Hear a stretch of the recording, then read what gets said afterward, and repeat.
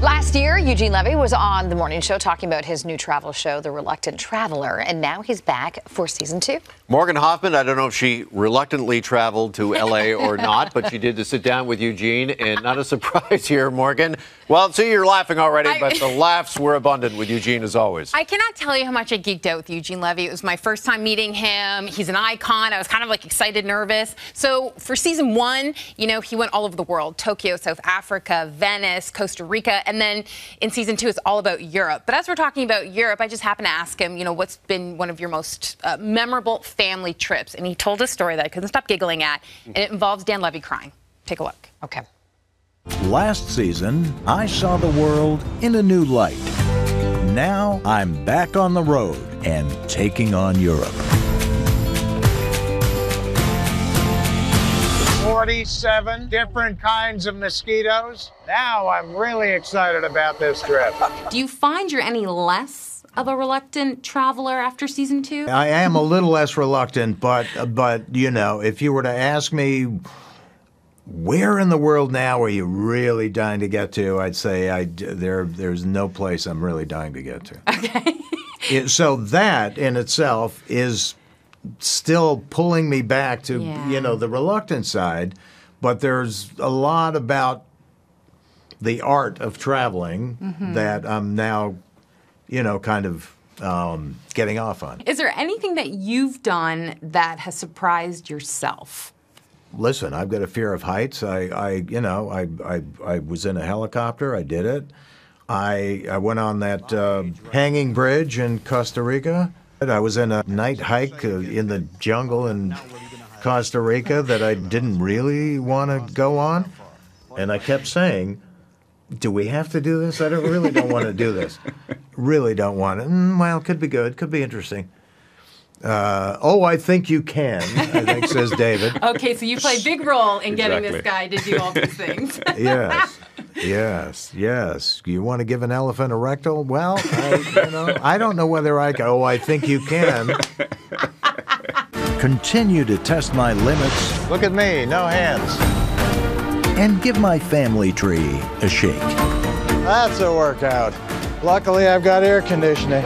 What was that like for you getting to learn more about your family history? Well, it connected in a way that surprised me, in a way when I was there, because I'd never been to Scotland, never really had a desire to go to Scotland before, even though my mother was from Scotland. But when we got to Glasgow, where she was from, it really kind of, I kind of felt it. It just kind of came over me.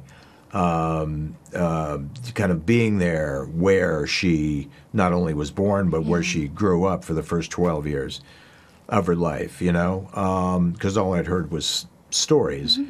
But it was pretty amazing. You know, when you think of all the traveling that you've done in your life, is there a family trip with your kids that stands out? Well, we went to Barbados once on a trip that went to a place that was recommended, a little kind of resort, and we got there. Daniel was about maybe 9, and Sarah was 6, and we get to this resort, and it was a dive. It was a dive, and we get to our room, and there's a garbage bin right outside the room, and we walk into the room, and there's an orange shag rug, and Daniel starts to cry. He knew. And I went right to the phone book and looked up the Hilton, and then called the Hilton. Any rooms available? Okay, that's great. And then we walked out with our suitcases again, and the guy at the front desk was saying, "Oh, is there any? You're going?" I said, "No, we're just going out for a walk." And that we paid. We never went back. Never got our money back. Nothing. We just left and went to the hotel. And it was better. That was memorable. Okay.